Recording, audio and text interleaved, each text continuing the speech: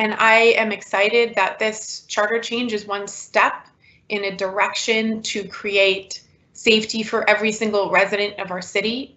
It's a structural change that allows us to invest in a holistic approach to safety, using evidence-based strategies, using the brilliance and expertise of our staff from all different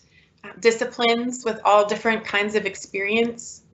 And so I hope that the Charter Commission will recognize the moment that we are in and